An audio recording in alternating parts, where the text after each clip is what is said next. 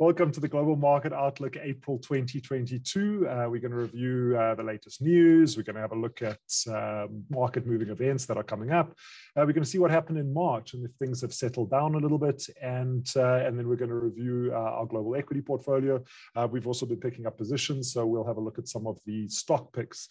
As usual, please feel free to ask questions. Hit me up in the chat window or the Q&A box. I will probably only answer them at the end. If there is something particularly interesting and it's about a topic, I will try and cover it as well, but I will stay on for Q&A at the end. So please feel free to use that.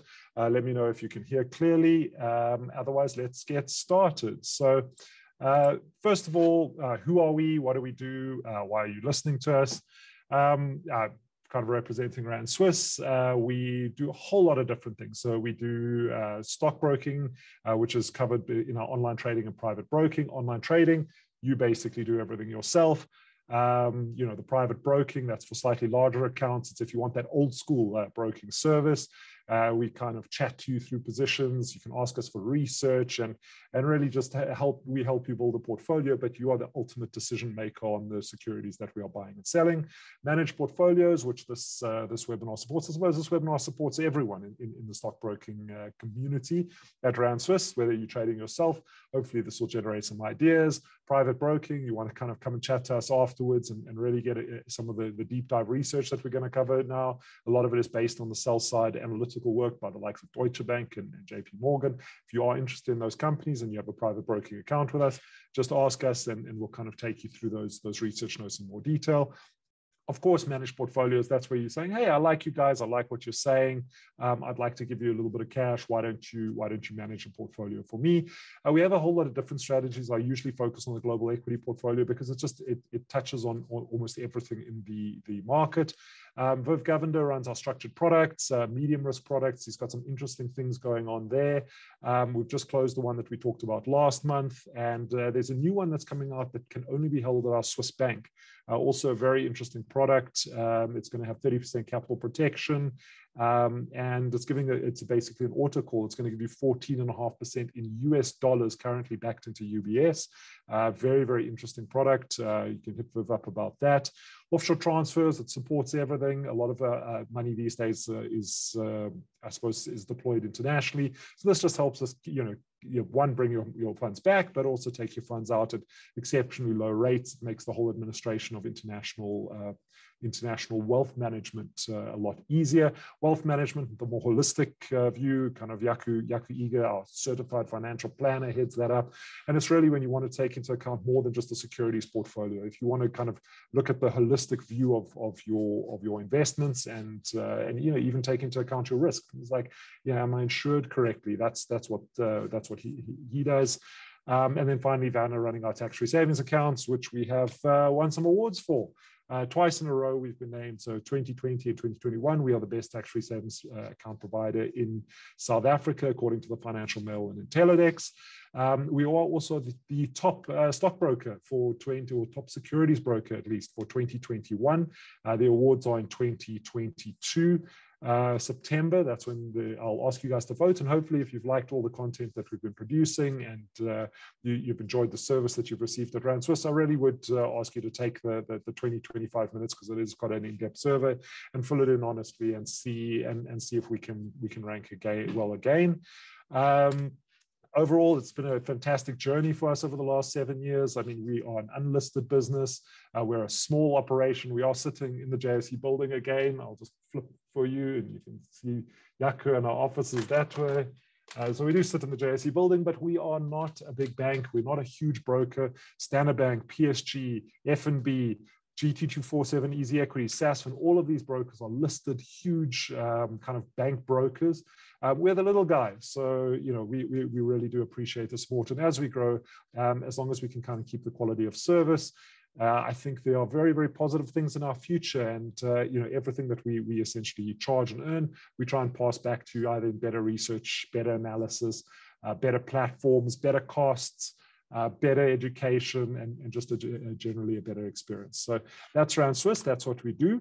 So with that kind of introduction out of the way, let's move on to what we're going to cover today and what's been happening in the world. So we have shifted the structure of this webinar a little bit over the last couple of months. I'm going to start kind of with the headlines, what's happened. Last month when we chatted quite late in the month. We chatted in March, but everything was Russia. We did a big analysis of Russia. You can get that YouTube clip. It's all up on YouTube on our channel. If you're interested in hearing kind of the analysis of what we thought the potential scenarios are around Russia. But essentially the headlines were dominated. There was no economic news. There was nothing, because the world was just absolutely swamped by Ukraine invasion, nuclear plants being attacked. I mean, it was a scary time where I think the attention of the world was very, very focused. I gave you guys a mini portfolio that Viv built for us. It's just a 10-stock portfolio of defense contractors and defense stocks. That's in that presentation if you're interested. You can either request it from info@randswiss.com, or like I said, you can go and find it on the YouTube channel. And the idea was, the world is changing significantly, and we're going to see increased defense spending. That's kind of what was happening February and the beginning of March. So what's happening now? So we've seen a big shift kind of in the global narrative.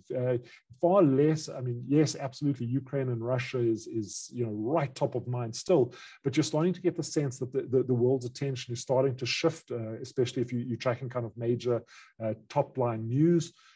Towards back to kind of more the economic situation and the impact of what's happening in Russia and the Ukraine, but also just those kind of typical economic announcements as well. And there have been some other big moves. So one of the things that has really dominated the conversation towards the end of March is the idea that we have an inverted yield curve. So this is quite a technical indicator, but it's basically when if you look at the normal yield curve, you would expect yields to be higher on long-dated debt than short-dated debt. Obviously, why would you expect interest rates to be higher on long-dated debt? If you're lending someone money for 30 years, you're probably going to ask for a little bit more compensation for such a long-term loan, because there's more chance in that time period that they might default, they might not give your money back. If you're looking at a short-term loan, let's say a 2-year loan, all things being equal, if the credit risk and the person is the same person, just because the time is shorter, you would expect that to be a little bit lower. You wouldn't demand as much of a coupon to lend someone money. So a normal yield curve should kind of slope upwards as the duration gets longer. What's happened now is your short-dated bonds are actually demanding a higher coupon than the longer dated bond, and that's called a yield curve inversion. Now, what that is a technical signal that there's a high probability of a recession coming.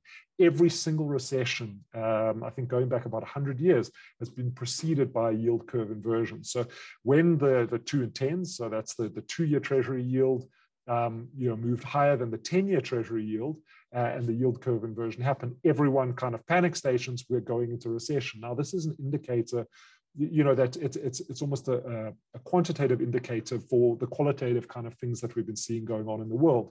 We've had massive supply chain disruptions from COVID. We've had big disruptions and changes in the way that our global society works.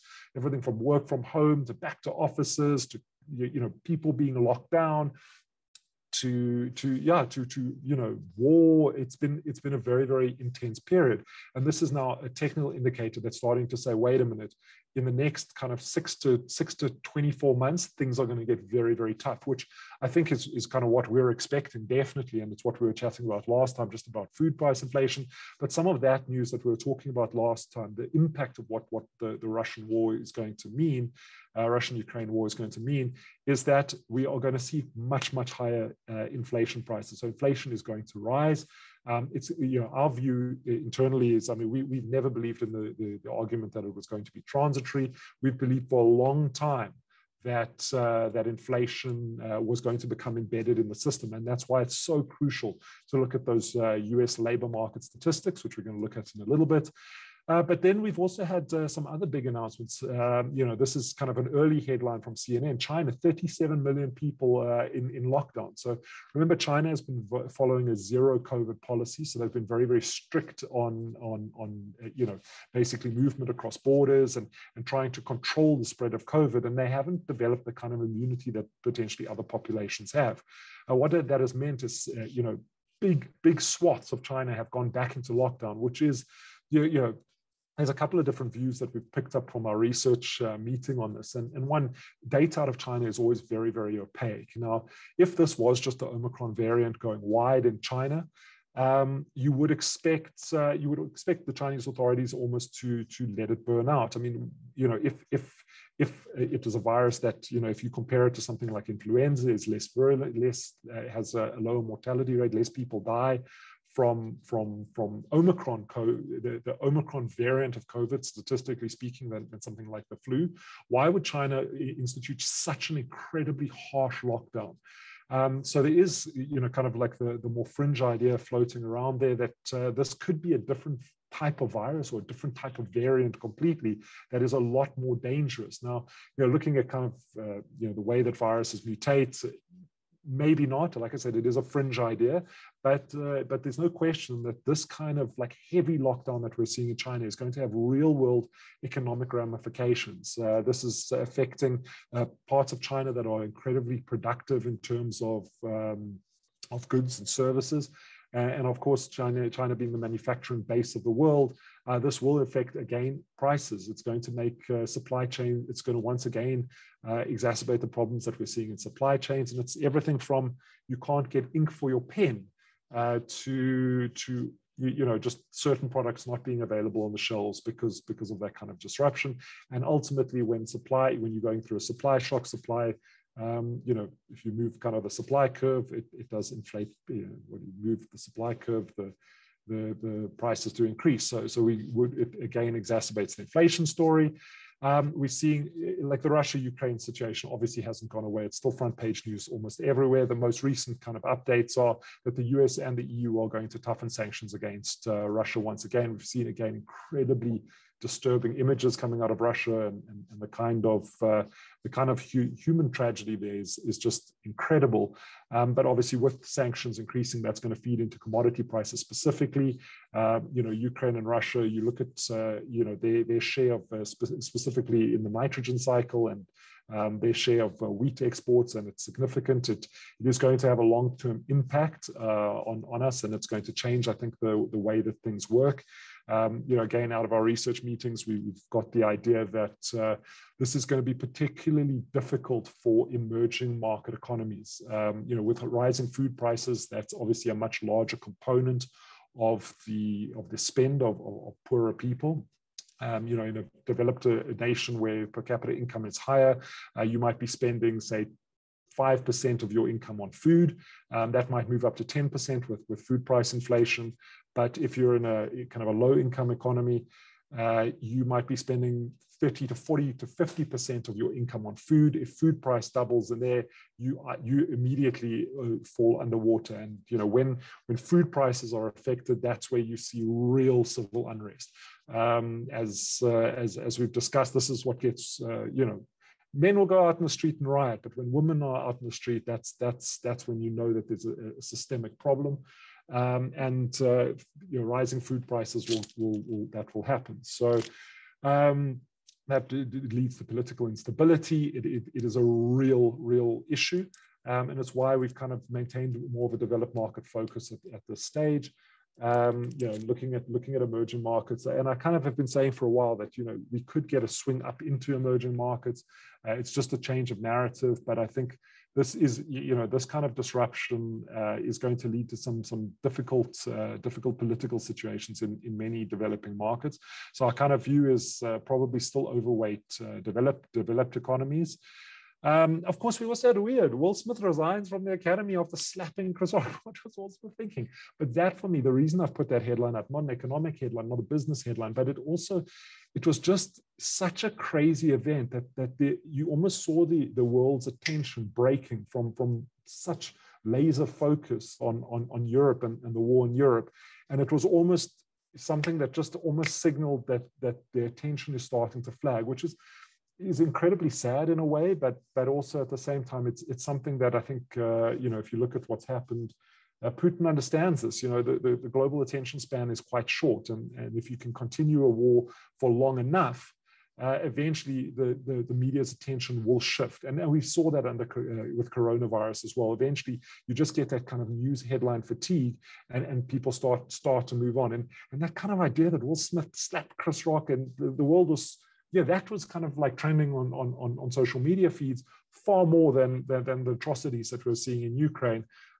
It's just, for me, it was just a little signal that attention is focused, and obviously attention is so crucial to sentiment. And that's why I've got the fear and greed index up on the left-hand side. Remember when we looked at it last year, this is a CNN fear and greed index. You can find it on CNN Money.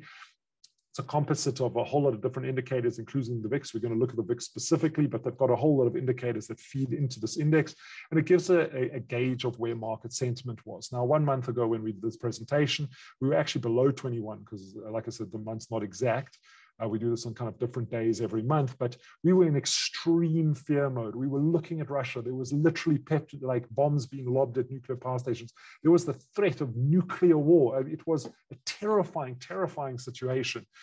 I get the sense that the market has settled, the nerves are starting to settle, and the global attention is starting to shift. We're seeing that in underlying pricing as well. So, and when I say underlying pricing, specifically equity pricing, but we've seen that needle tick all the way back up from extreme fear into the neutral gauge, and we've seen volatility reducing. We've seen a bit of a rise in some of the tech companies as well. And you can see there's just a chart of fear and greed over time. So we've actually, the market has kind of settled a little bit in the last month.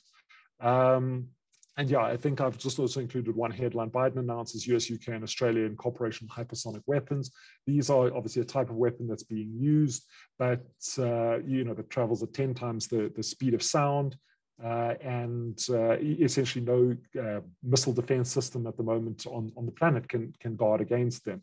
But what the reason I brought this headline up, again, the idea that defense spending is going to pick up and some of those defense contractors might benefit, I think that thesis, it's not a flash in the pan. There's certain things that you've got to look at in financial markets and kind of almost take a step back and go, no, wait a minute, this is a great headline and great news, but headlines, while it's great to kind of understand the sentiment and the environment that you're working in. I mean, we have to work with what's going on in the world, but at the same time, you kind of got to pick and choose what to ignore. Now, our view is that defense spending around the world is going to increase significantly for some time to come. So that defense basket may be still an interesting idea.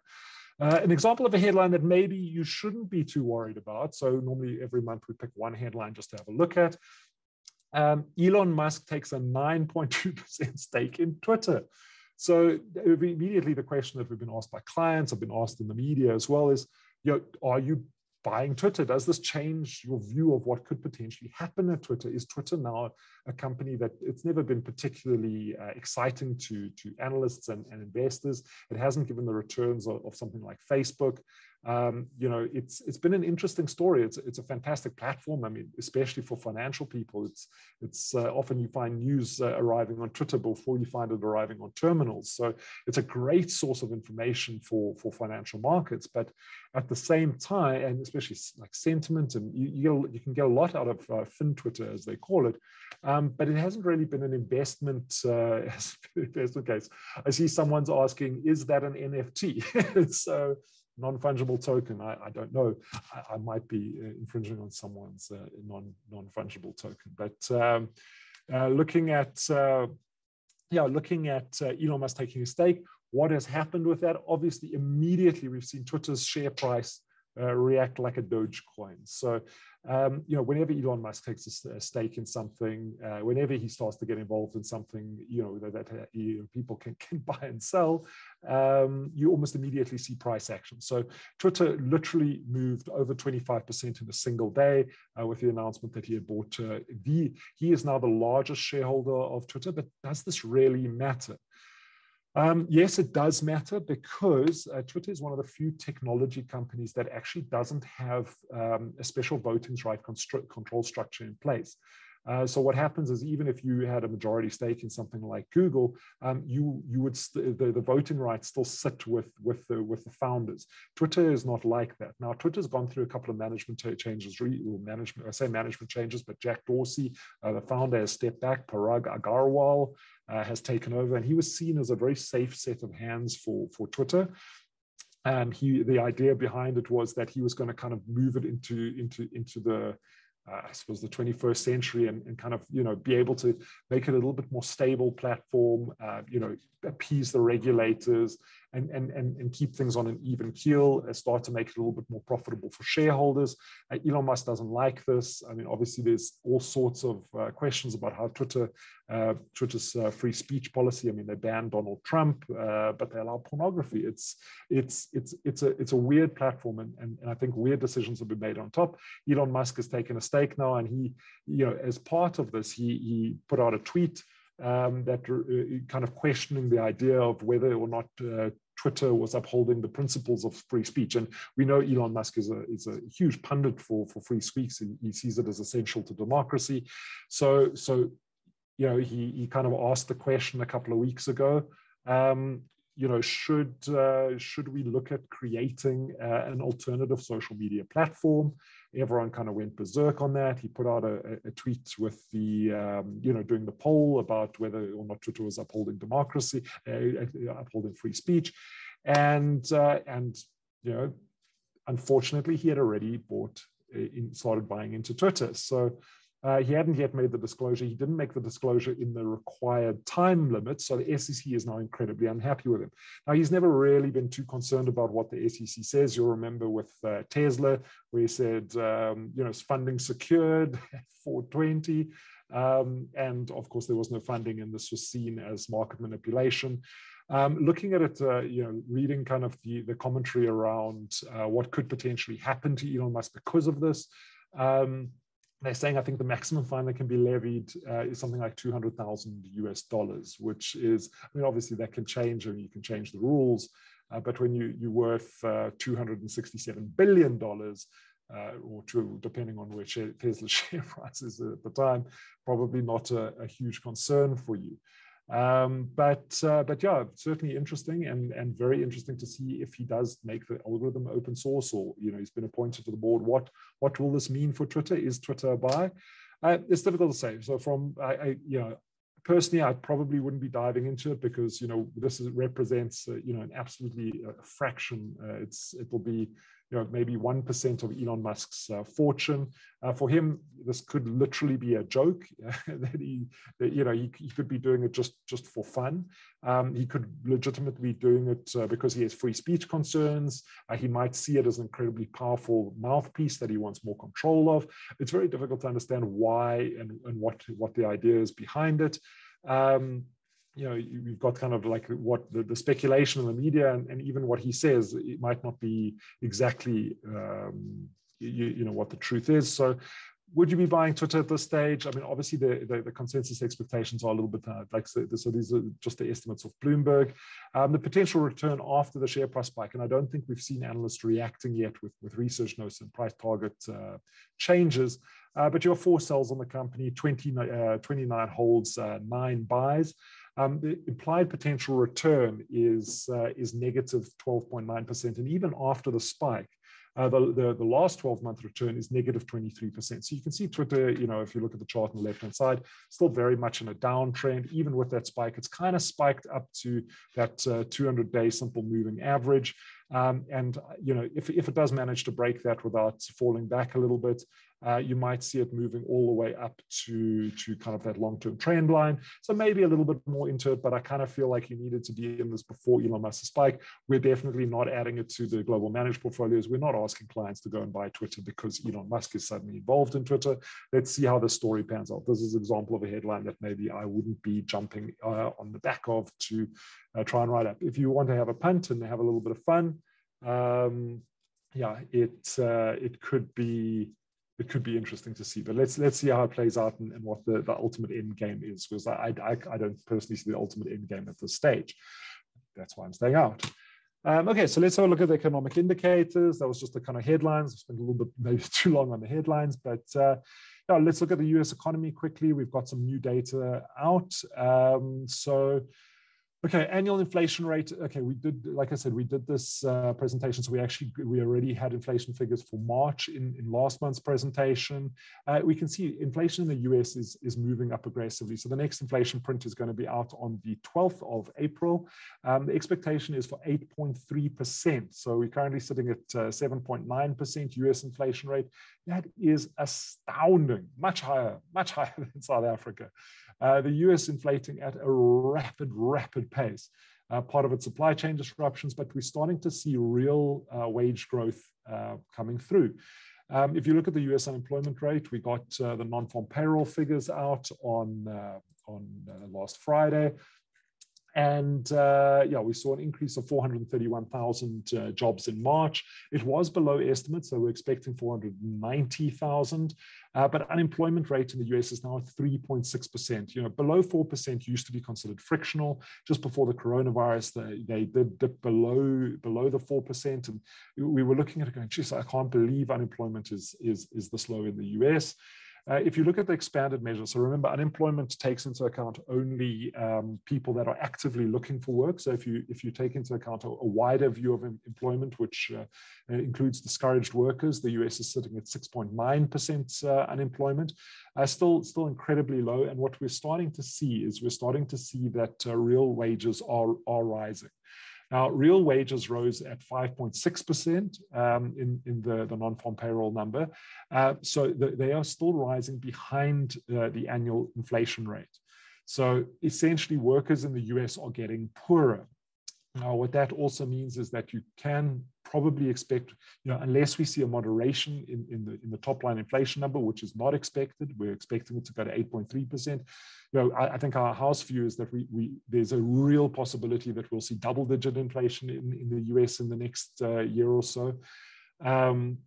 The idea that wages are going to need to start to rise more quickly, and the more wages rise, the more that inflation becomes embedded in the system, and the more difficult it becomes for the Federal Reserve and Jerome Powell to conquer inflation. You'll remember that you know, when we went through a period of stagflation in the 70s, it took Paul Volcker essentially hiking interest rates so aggressively that he sent the US into a recession.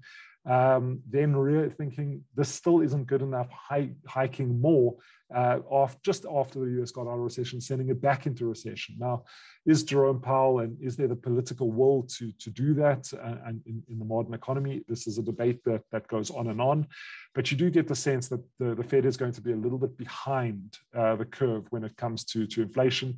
You can see, if you look at the US federal funds rate, we have lifted off at last. So we have seen a hike you'll see that little tick right at the end. You'll see we've had interest rates moving higher in the US for the first time, but forecasts are for you know, basically rate hikes in the US at every single one of the meetings going forward. So, you know, different banks have different estimates. Some are saying 25 basis points at every meeting.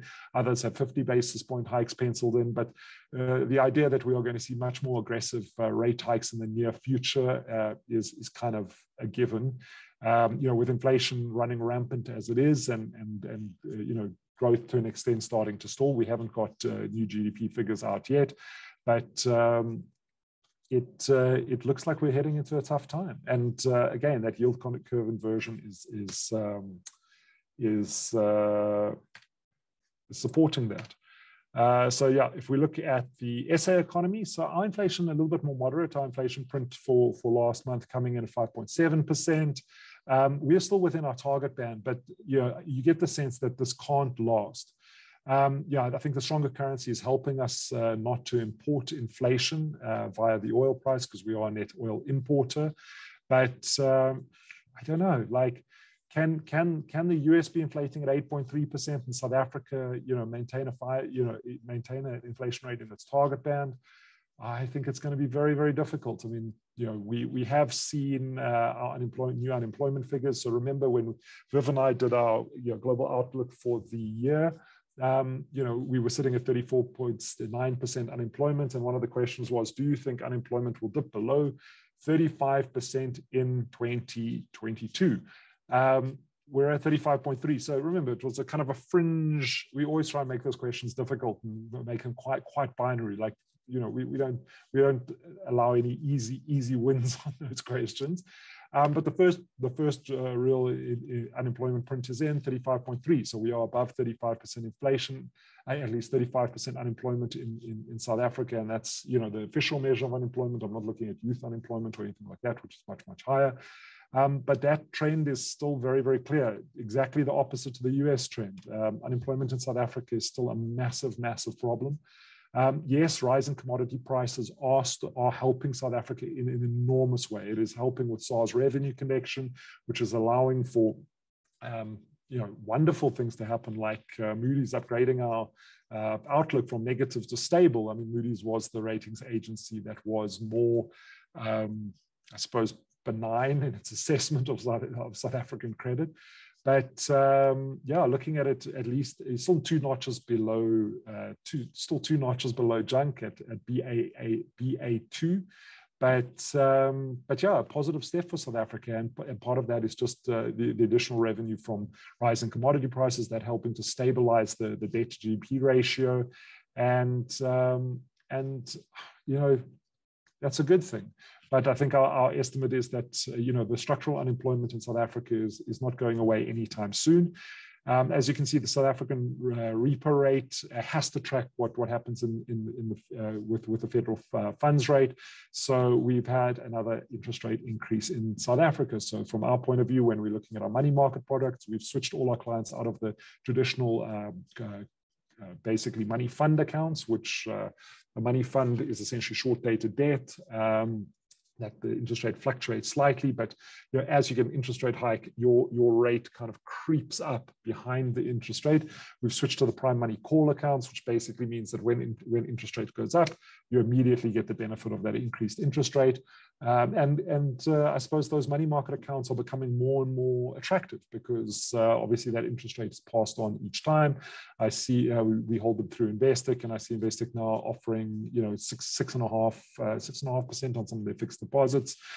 So becoming a more interesting asset class, but still for me, yes, it's difficult for equities, but longer term, if you've got a 5-year horizon, with inflation sitting at 5.7%, I don't think you go, and that's the official rate of inflation in South Africa. I think you're going to see inflation ticking up in South Africa over the next couple of months. I don't see how we're going to avoid it with commodity prices doing what they are doing. I think you might, you put in a fixed deposit for 3 to 5 years, 6%. I think you're going to look out in 2-3 years and you're going to go, wow, that's a low interest rate that I'm getting when I could put it on fixed deposit at a high rate. So in a rising interest rate cycle, maybe, yes, the call account's fine for parking cash. Nice that you're getting a little bit of extra interest, but definitely not a long-term solution for us. Long-term solution still very much deployment into the equity market, or at least quasi-equity products. You can have a bond component underneath it, but we want some sort of index payoff on top of that. I say growth rates lackluster. We've been lackluster for a while. Looking at commodity markets, commodity prices still very, very elevated. So there's just kind of the snapshot. We're going to look at each of them. So over the last month, we have seen almost a sideways tracking of commodity prices. We haven't seen any, further exacerbated price moves. Even though we have China moving back into lockdown, we haven't seen that affecting commodity prices extensively.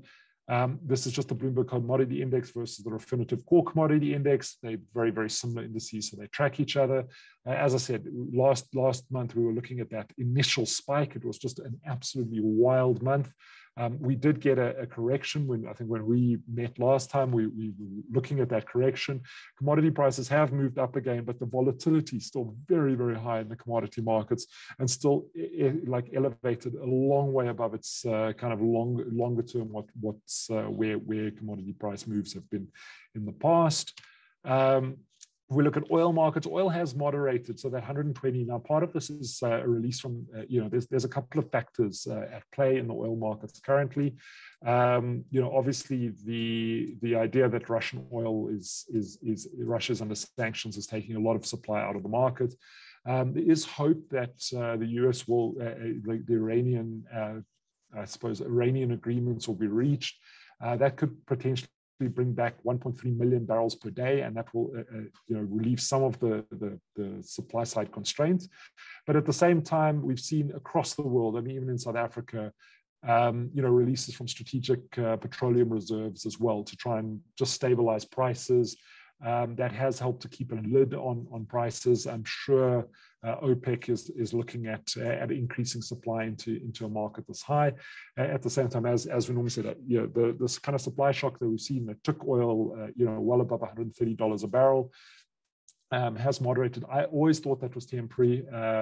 I kind of think that the ideal range for oil is probably between 70 and 90. I think higher than that, you get a very quick, well, not a quick move, but you get an incredibly aggressive move into alternatives. That's not what OPEC wants. I believe that's the range that OPEC wants the oil price to be in. Of course, short-term supply shocks, OPEC can't bring on oil production as fast. Yes, there have been regulatory changes in the US, and with the Biden administration is far more green. So yeah, maybe the shale guys aren't going to come back on stream anytime soon, and maybe we'll have elevated oil prices for some time to come. But at the same time, even in South Africa, there's been reductions in the fuel price levy just to help ease this shock. But at higher prices, more production comes on stream because more wells are profitable, and the market economy does its job, and hopefully oil prices come down eventually. But you have seen a little bit of a moderation in oil. I mean, yesterday we were trading, I think today we're trading about $108 a barrel. And I would expect, in the next year to see oil prices, back below 100. That would be my expectation. I'll be very surprised if we're at, I mean, I've seen Goldman Sachs and Morgan Stanley estimates of oil prices hitting $200 a barrel. It's possible, I suppose, but I don't see it at this stage. I think we're going to get a moderation. If we look at, okay, so this is just a soft performance. I've just kind of put the little blue box around what's happening on the soft commodity prices. I've put all of the colors in there. So when we share the presentation, if you want to go and have a look at it more in more detail, you're welcome to. But yeah, the big price move over, let's say, the last 5-6 years has actually been coffee futures. That's the green line up at the top. You can see coffee prices going up again. Remember, we hold Starbucks in our portfolio. Starbucks actually benefits from higher, like weirdly in the short term, it benefits from higher commodity prices because of at least higher coffee prices, because they have quite an aggressive hedging strategy in place, and they can hedge at very, very attractive rates. That works well for them against some of their competitors who can't do the kind of hedging that they do. So they actually end up, basically, with better margins for the short term. They can't obviously have coffee at high prices for incredibly long times. Otherwise, their input costs will start to increase as well. But coffee is up. I always keep a track on that just because of our interest in Starbucks.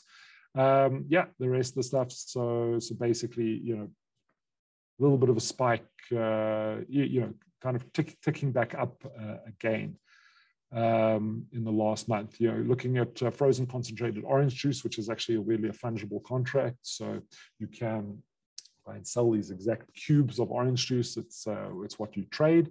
Frozen concentrated orange juice, big spike up over the last month, and that's just as food price inflation, I would assume, is working through the system. The kind of big spikes that we've seen in natural gas prices, thanks to the disruptions in Europe, we haven't spiked back up in the last month, but still very, very elevated, and you can start to see the natural gas prices.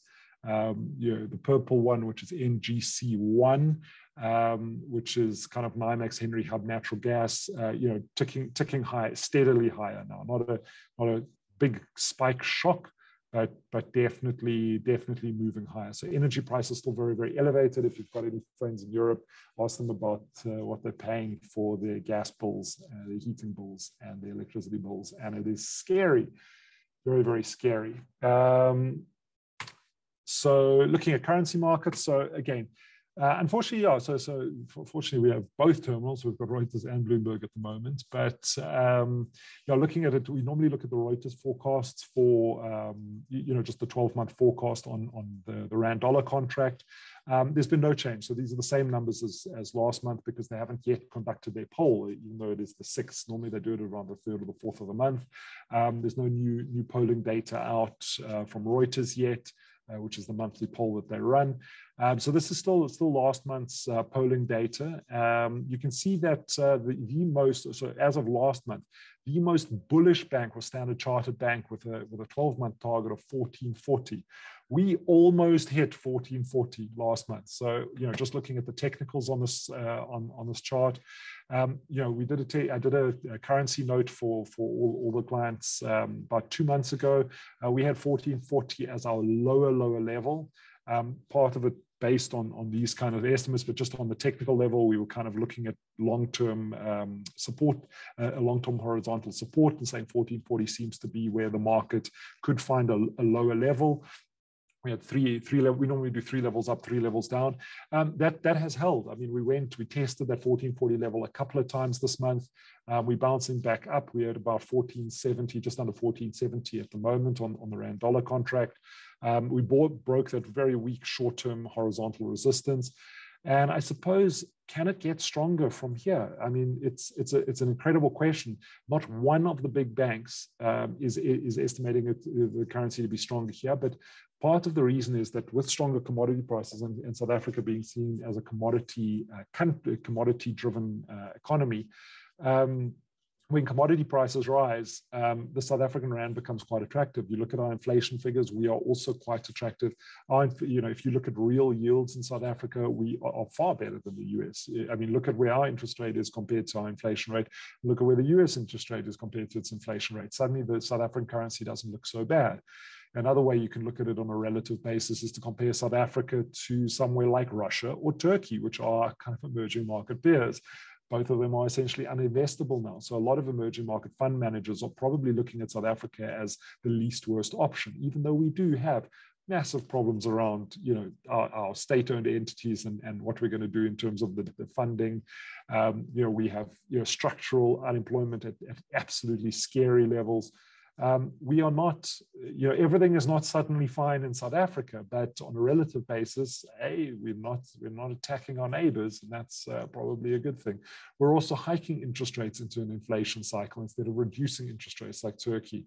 So yeah, maybe, and again, our Reserve Bank is, I've said it before on these calls, but our Reserve Bank is an incredibly strong institution. It's really something that we should be very, very proud of. It's managed to avoid a lot of the political influence and hold on to its independence in a very admirable way.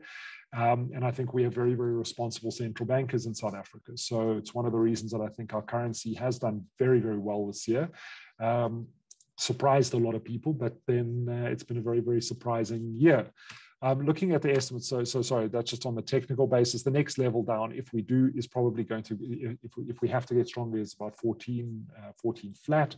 I have been taking out cash again at 14.45 is my average on actually just taking currency contracts, not for clients or managed portfolios, but that's where I believe the exit point should be.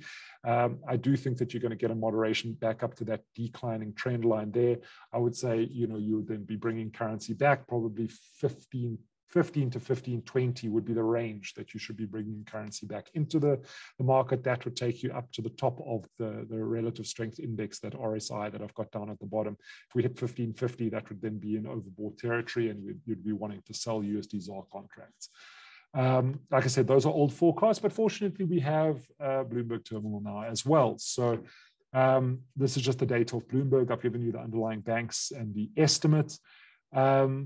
So having a look at it, they have even more bearish banks. So yeah, they're obviously looking at a different segment. They've also got their recommendation dates.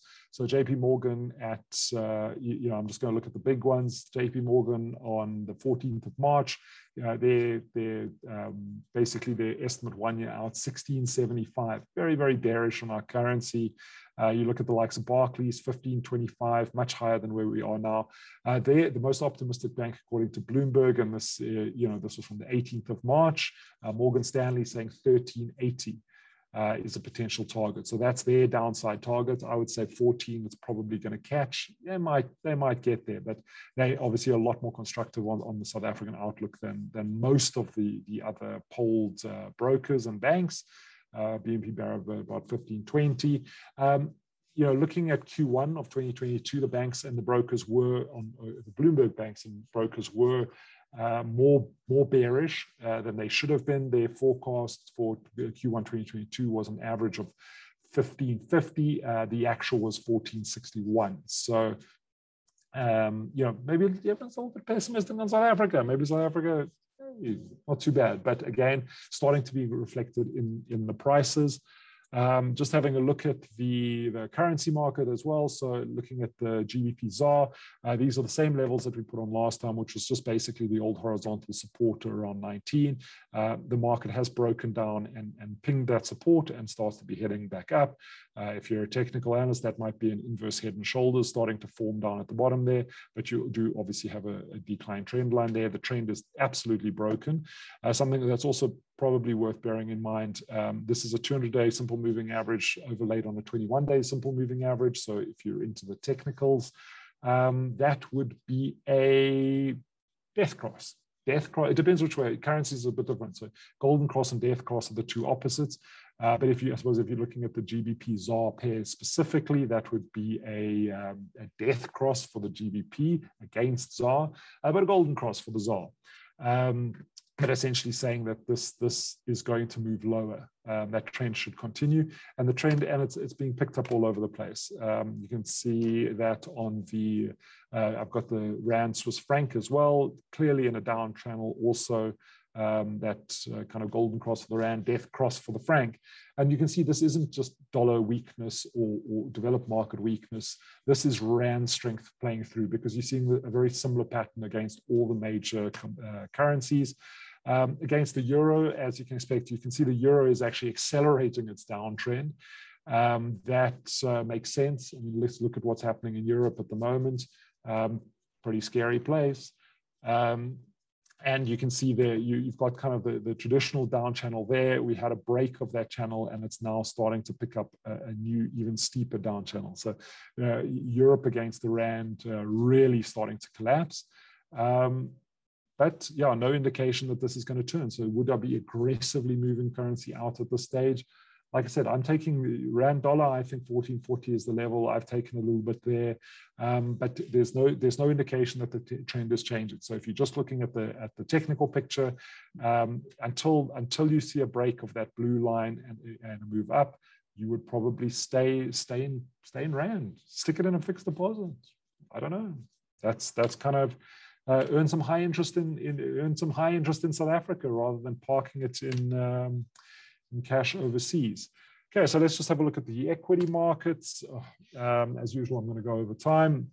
Okay, so very, very positive. As I said, nerves are settling around the world. People are getting a little bit, they might be a little bit worried about a recession coming, but they're still very, very bullish on equities. So maybe bargain hunters coming in, but you're also seeing it come through for some of the big kind of tech heavy stocks. And I'm going to talk about tech specifically because we've got a tech pick coming up. But Microsoft, Google, Amazon, Tesla, it's not that, you've got kind of like the likes of ExxonMobil down, some of the banks down, which are the typical value plays, and it's kind of almost a move back to growth over the last month. And I think it's just as bargain hunters are coming into the market. If we look at I've just given you a global view of this as well, so a global heat map. You can see everywhere. This is not isolated to the US. I don't know why this picks up gold fields. That's what they think we are, just a little mining colony out in South Africa. But we've seen big moves up in China as well. Alibaba. Now, part of that is there was a huge move, and remember, we my big pick for the year is, that when China wants their markets up, their markets are going to go up. So I kind of said the FXI ETF, the large cap Chinese ETF tracker, might be an interesting one to have a look at. I said, a lot of clients ask me, are we selling Alibaba? Are we buying Alibaba?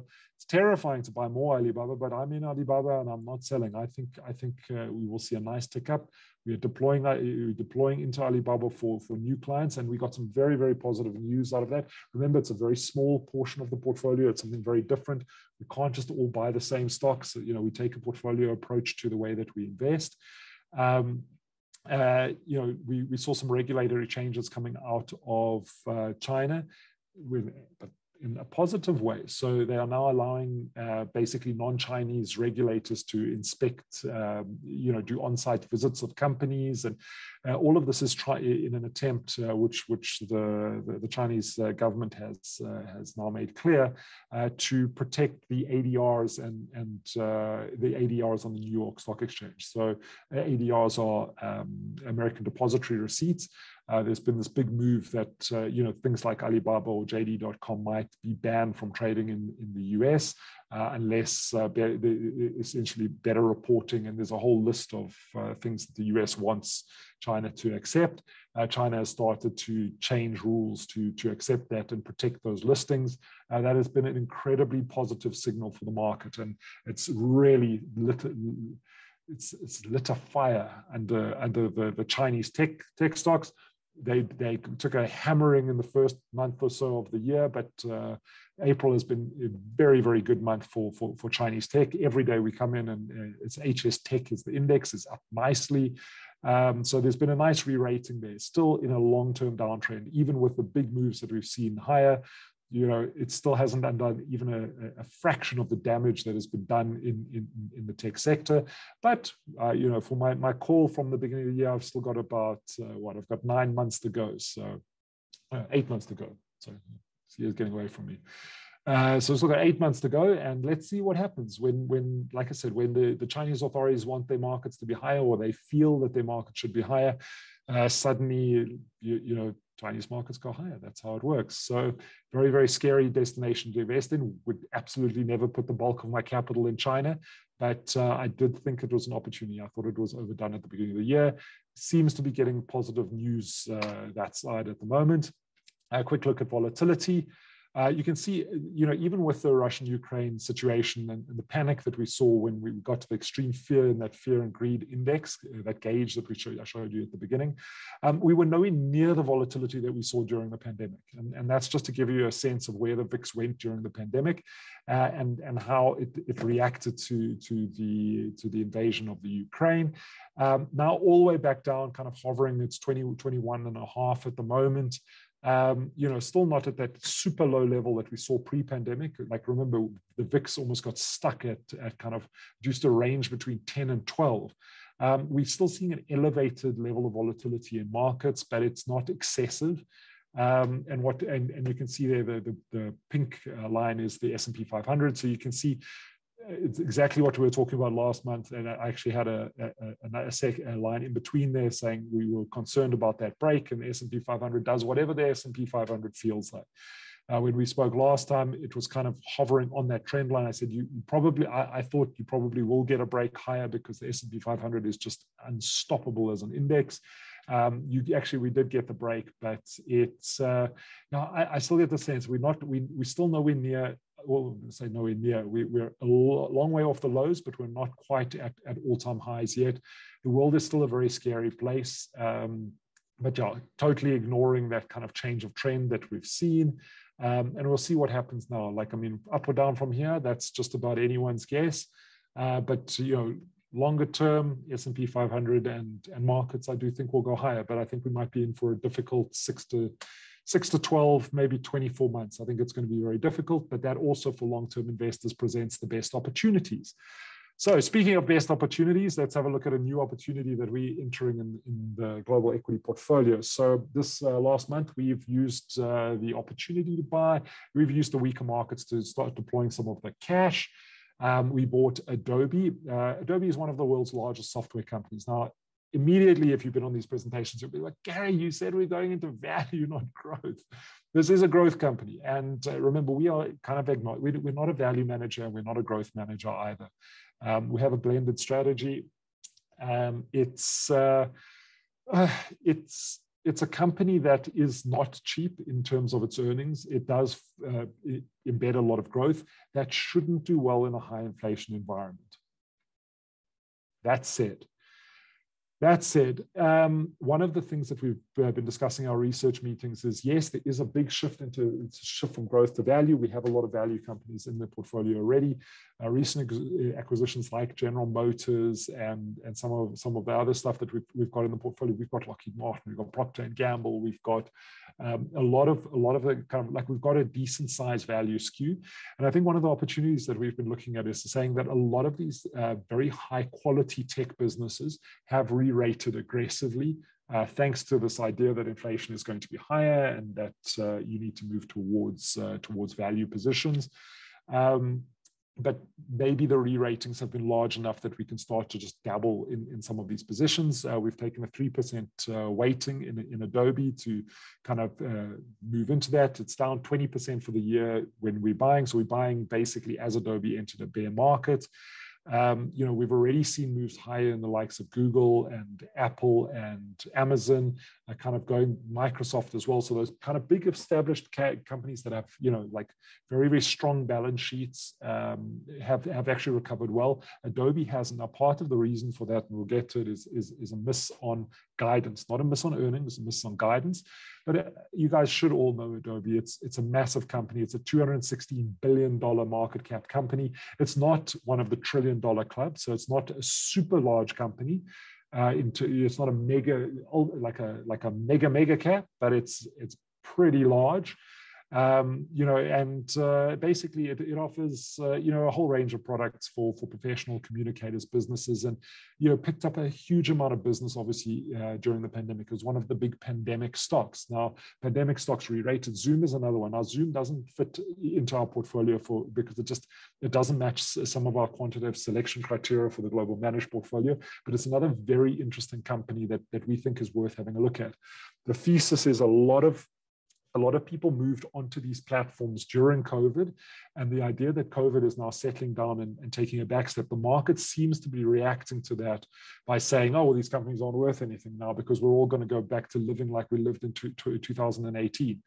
We don't believe that. We think that, the idea that we're going to have filing cabinets and physical wet signatures, that's not coming back. I mean, we're not going back to that. Come on.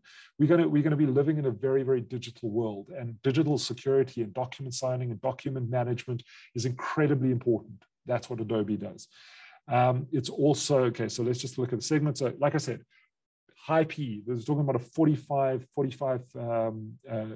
PE of, that's a trailing 12-month PE of 45, but that does come down quickly because it is a growing company. Now, if you look at it, earnings growth for, this is for fiscal year 1 year forward, 2 year forwards, 3 year forwards, you're looking at it growing at about 13% revenue growth per year.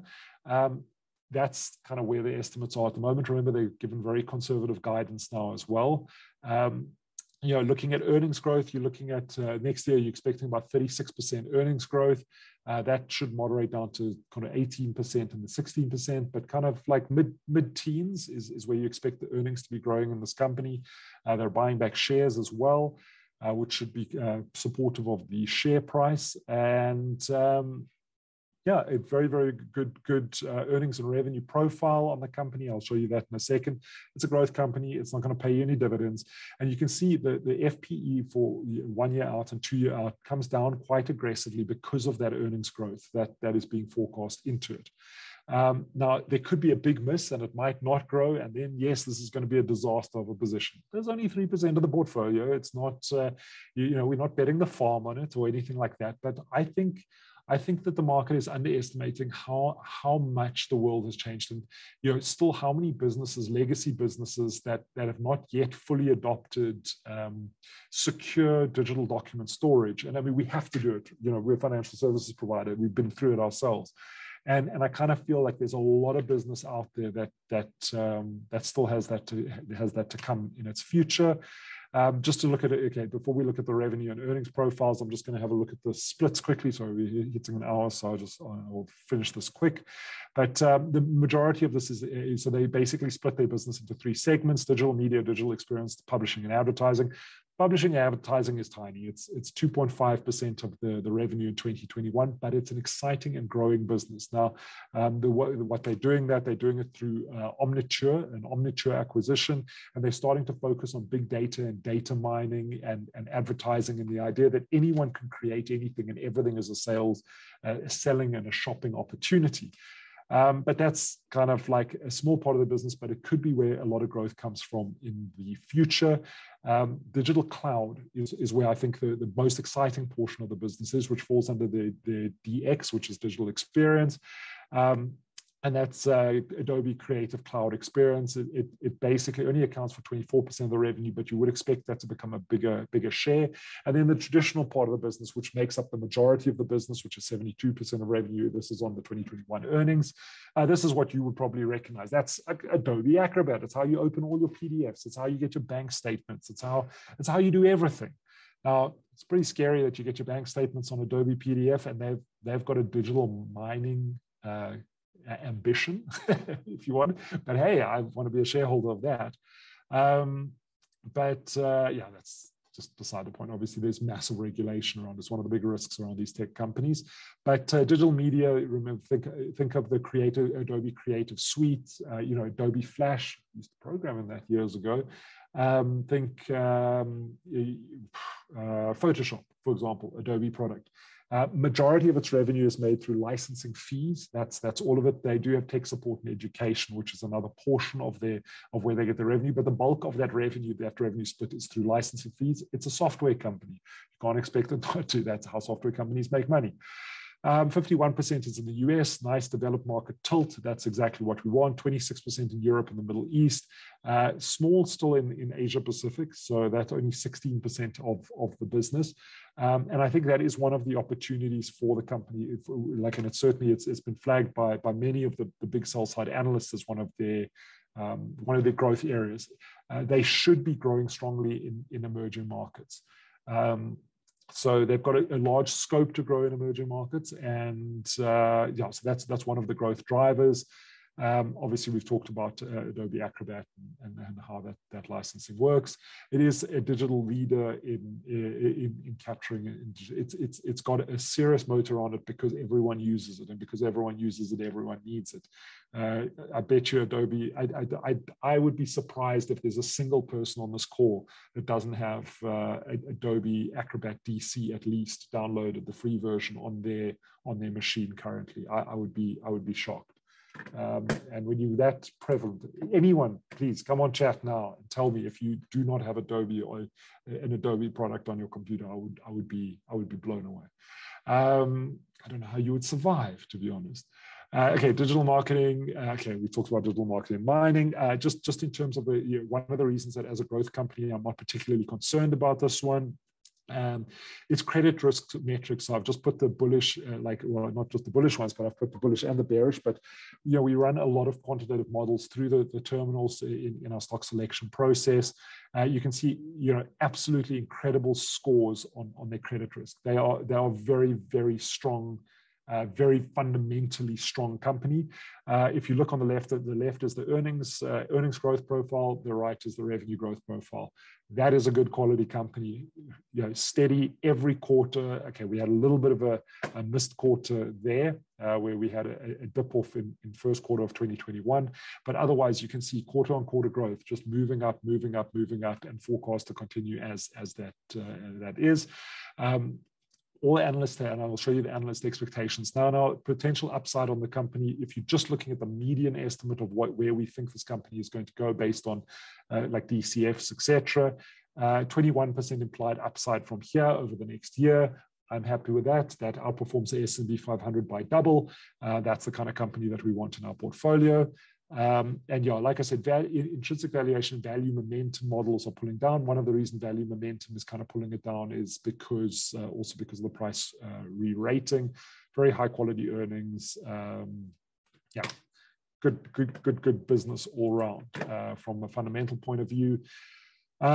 So yeah, this is just it. Okay, so in the most recent earnings, so you might go and Google Adobe now and be like, Gary, what are you doing? Adobe just collapsed. Like, well, that's why we want to buy it. The share price is much lower. But its top and bottom line in its recent results was in line with the expectations. Both actually beat most of the bank expectations. Like there, I've got it up there just off the Bloomberg. You can see they came in with 4.26 billion in revenue. The estimate was for 4.24. These are just consensus numbers, so not individual banks that we look at, or no smart application of who we're following and who we're not following. But estimate for adjusted EPS 3.346, actual was 3.37. So it beat on the top and bottom line.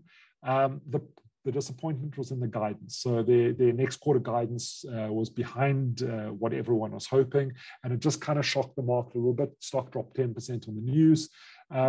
Fundamentally, still incredibly powerful and strong business. Reasons to buy it: uniquely positioned globally and to expand into the EM. I think that's very good. I think the moat, it's a leading enabler of digital experience and work from home, and the idea of core creative market. We are constantly discussing: are we going to bring everyone back to the office? Are we going to do a hybrid model?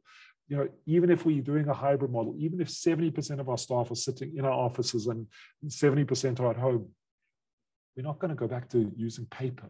It's just not going to happen.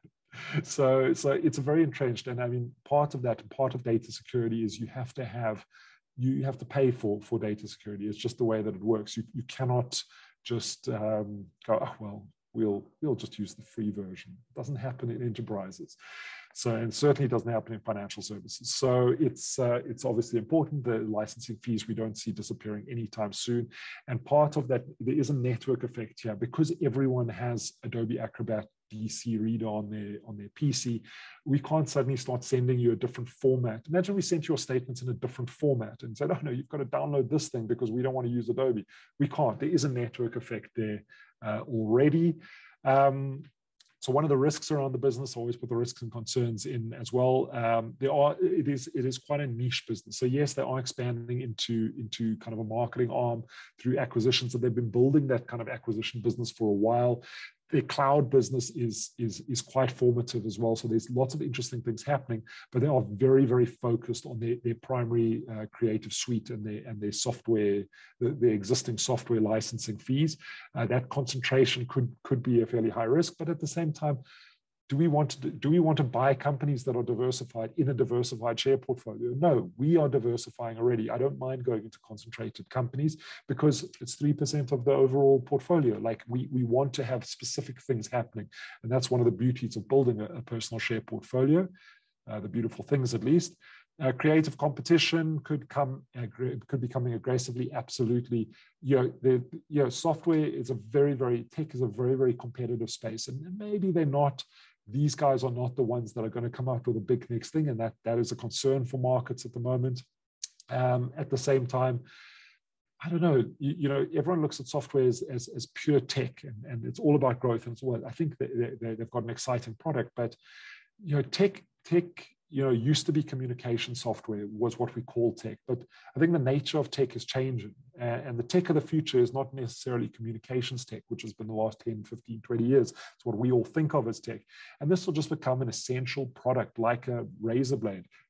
Adobe might be the Procter & Gamble of 20 years time. When you look back and you're like, hey, just that stable dividend payer that does this kind of document storage and document warehouse, because it will just be an essential function in a future economy, while all new tech that we've never even thought of is the exciting tech companies of the future. So I like the business. I think the re-rating, I've just put something off one of the Deutsche Bank notes up there just to give you an idea of some of what's happened, because everyone's like, you Google it, you're going to see it. It's going to be like, oh, there's been a raft of downgrades from analysts on Adobe.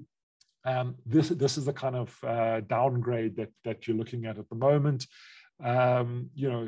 We adjust our target price to $575 a share from $660. Now, Deutsche Bank is one of the top-rated houses covering the stock. They'll obviously maintain their buy because at the moment, okay, well, I'll show you on the next slide. At the moment, as you can see, we are currently trading at 458. So yes, they've downgraded, but it's still got $100 upside in this at least. Okay, despite all our moving parts, largely unchanged. So even with that kind of guidance revenue, the changes, there was a note just post earnings. They hardly are changing their guidance based on that. Yes, there was like a slight change in the outlook, but this is a solid business, and 20% down for the year. There's the technicals. So if you're looking at the technical picture of Adobe, you can see bing, bing, bing, bing, all the tings of that, the little tests of that declined resistance line that has now broken. The real time to buy was on the kiss goodbye as it broke the resistance line, hit the support line. That was the perfect buying opportunity, and we're heading up to see proper re-rating up to kind of into the low 500s, which I think is going to be the next move for the stock. I don't know if we're going back to 700 anytime soon. Maybe not. Might take 5 years, might take 10 years. Maybe we're not going to see all-time highs. But you know, to get our kind of 20% upside target on the stock, we don't need to hit all-time highs. If we hit all-time highs on this thing, I'll be ecstatic. Because yeah, from highs it's down a lot more than 20% at the moment. So I think yeah, little consolidation phase there. We might track sideways. You might get a nice entry down 10 if you're a private client, at least a private broking client or a self-directed trader. You might get in you know, a little bit lower than where it is currently, but if it breaks that horizontal resistance line, I think you're going to see a little bit higher. So if you see the break as well, you could trade on the break up as well. Okay, global equity portfolio. Now we're a little bit over time, but yeah, so you can see deploying a little bit of cash of our cash balance. We're still sitting on about 10% cash. Like I said, I think we're in for a difficult I think we're in for a difficult 6 to 12 months. I think we're going to have plenty of opportunities to deploy that aggressively. As we talked about last time, NVIDIA, you know, since inception of the portfolio has been our biggest winner. Alphabet, Amazon, that's kind of where our big wins. We trimmed those a couple of years ago, so because they just became such a big component, it was kind of making our portfolio lopsided. Last month, NVIDIA was our biggest loser by a long way, and everyone was panicking and saying, "Why didn't you sell NVIDIA? It's rubbish." But NVIDIA is still a very good. NVIDIA is still a very good company. Today, it is one of the biggest gainers over the last month. So last month, it was the biggest gainer in our portfolio, followed by Pfizer and United Health Group. The big losers at the moment, the value companies. So that's why, like, yes, we do believe in having we do think value is going to do well over the next little bit with higher inflation, but that's not to say that we're going to change the way that we build portfolios. We're following our methodology very closely. We definitely don't get shaken out by short-term kind of moves or announcements that Elon Musk is buying Twitter. It's not how we make decisions. We base it on deep dive fundamental research and a kind of a macro overlay on where we think things need to be deployed. But big losers, JP Morgan, General Motors, Walt Disney, you saw in that heat map, kind of the value starts getting hit in March after the initial buying phase. What's going to happen in the next 2, 3, 4 months? I think you're going to see that interplay continue. I still think value is an interesting place to be invested, but I don't think it's time to sell all your tech. I think a pick like Adobe is probably a nice entry point into some beaten down tech.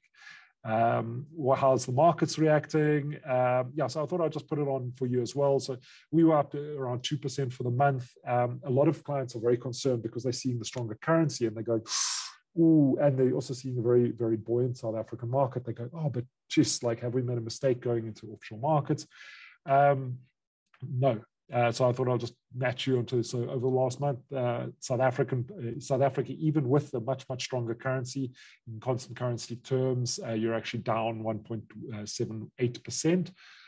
So still outperforming South Africa, but we are lagging a little. Okay, we beat Europe and the UK, where we are a global managed portfolio, but US, you know, if you look at the Nasdaq, S&P 500, just unstoppable. Was ahead of us, and Hong Kong, which is down. So our benchmark is actually the MSCI World. again, marginally behind. So about a couple of basis points behind. It went up by 2.4% for the month. We were up 2.02. So yeah, a little bit behind there, but still it's happening. It's still outperformance over the long run, which is what portfolio is all about. Certainly not getting shaken out by a little bit of volatility. We've got a solid, we've kind of been tracking sideways on outperformance. We haven't been generating any particular alpha over the last year. Last 6 months, which is a bit sad, but longer term, we kind of stick with our methodology. We've done very well. If I just go back here, you can see, all the way back to kind of mid 2016 when we started the portfolio. First year we were flat. Then we did 20%, negative 3% that year, because it's an equity portfolio. You're going to have ups and downs. Strong comeback in 2019. We did 30%. All of these numbers are in dollars and after cost. 2020, we did 18.3%. 2021, we did 19.4%. And we're down 8% this year. But so is the market.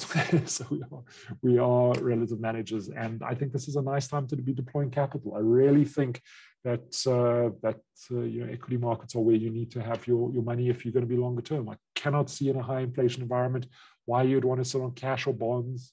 Property is interesting, but property is a highly concentrated bet. So still think equity is the place to be.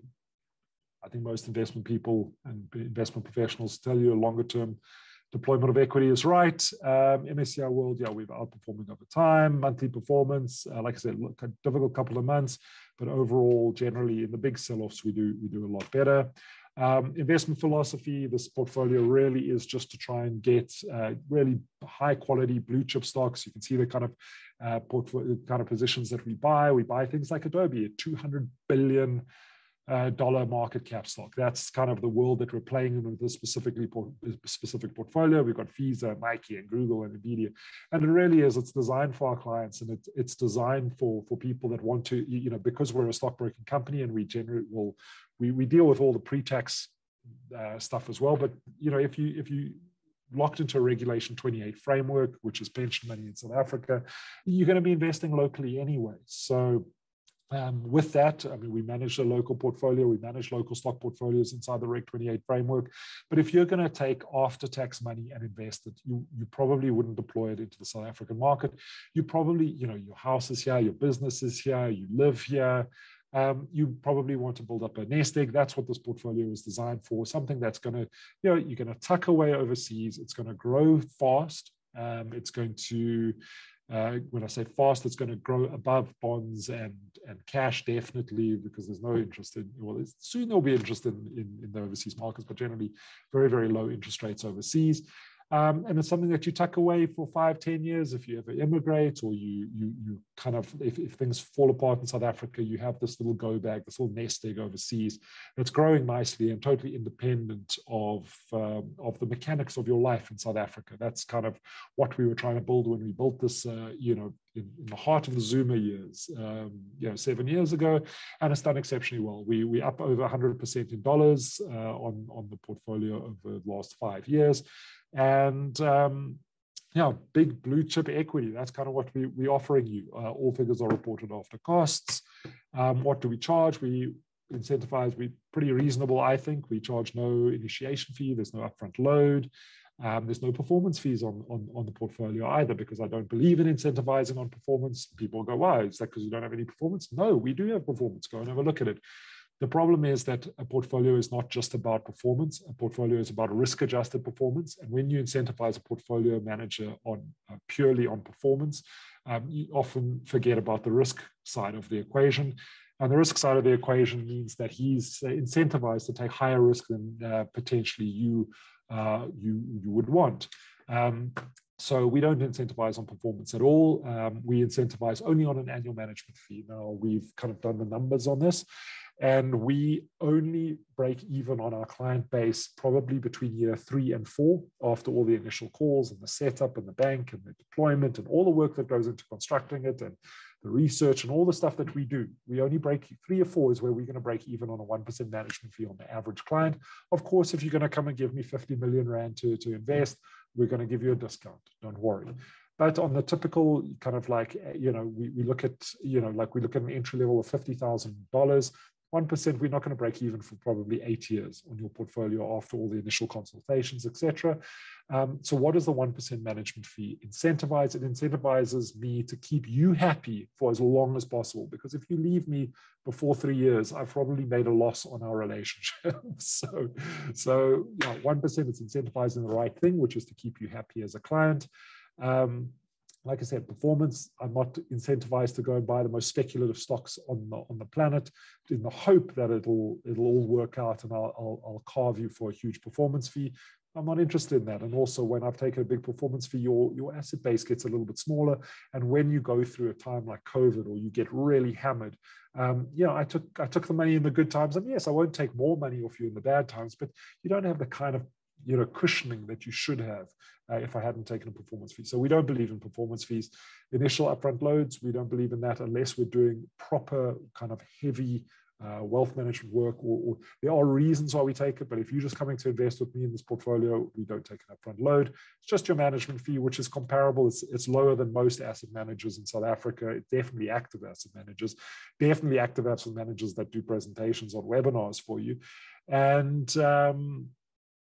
And yeah, it's comparable to a lot of ETFs even. So very, very cool. Yeah, it is a high risk profile because it is an equity portfolio. And yeah, like I said, I think 14.45, that's where you should be hooking some cash out. 14.70, maybe let's wait and see, but 14.50, let's say 15.20, I'll just be sitting on the sidelines waiting for maybe a little bit of a better level. At the same time, you've also got to put that in the context of markets are fairly low overseas at the moment. They're not as low as they were, but if you wait for the perfect currency time, sometimes you miss the return on the other side as well. So yep, that's the presentation for today. Thank you opening an account, really simple. Go to our website, give us your FICA documents, send us the money. Simple as that. Thank you for listening. And if anyone's got any questions, I'm happy to answer them now. Okay, we've got a couple of questions. Let's just check the chat. I think we've gone over time here. How different is it to manufacture diesel from gasoline? I honestly don't know the answer to the question. Sorry. Okay, no questions. Oh, here we go. Gary, could you chat about the SA fund you started last year? Are you still overweight commodities top holders? Oh, sure. Yeah, Melinda, that's actually a great question. I'd love to do that. And it's just, I need to actually put a segment into this presentation on a monthly basis so that we can kind of chat about our South African portfolio. Like we really created it for clients that are sitting in the Reg 28 space. And yeah, we need to, I think we need to include it in this because we always focus on the global equity portfolio. So as of next month, you have my word, we will have all the stats on the South African portfolio, and I'll take you through the rationale of the South African portfolio. Like I said, we believe that should be done with kind of pension money rather than as a direct investment. But I mean, everyone is different, so that's also not always the case. So yeah, we're also happy to take direct equity money into that local portfolio. But I will take you. I'll take you guys through the SA portfolio next month fully, and we'll do like a little mini launch. Yeah, you know what we hold in there: Sibanye, Aspen, MTN. It's all my favorite stocks. So, but I'll take you guys through. I'll take you guys through next month. How would you rate SA bonds as an investment? I like SA bonds. I think it depends. Okay, so it depends what you mean by SA bonds. So, and it depends which SA bond as well. So like if you're talking government bonds, corporate bonds, there's different types of bonds. But in SA, like buying, either SA corporate bonds or SA government bonds, I think our yields are attractive compared to our inflation. Certainly better than a lot of other bonds. Our real yields are very attractive, and I think that's what's attracting foreigners to our bond market. The problem with a retail investor buying bonds is that it's generally going to spit out income for you, and if you're a South African tax resident, you're facing one of the most horrible income tax regimes around. So especially if you're not if you're a low income earner, but if you're a high income earner, it's very, very punitive. So that return is going to be tacked onto your income account, and you need to then look at where your marginal tax rate is. And you know, if you're at 45%, that really carves into your return significantly. Whereas, you know, a properly diversified equity portfolio, you know, we're holding positions, or we're attempting to hold positions for 3 years in most of these, or we've got it in a vehicle that allows us to not worry so much about the tax. But if you're sitting in a diversified equity portfolio, you've got a capital gains tax exemption for any of your switching, usually depending on the size of the portfolio.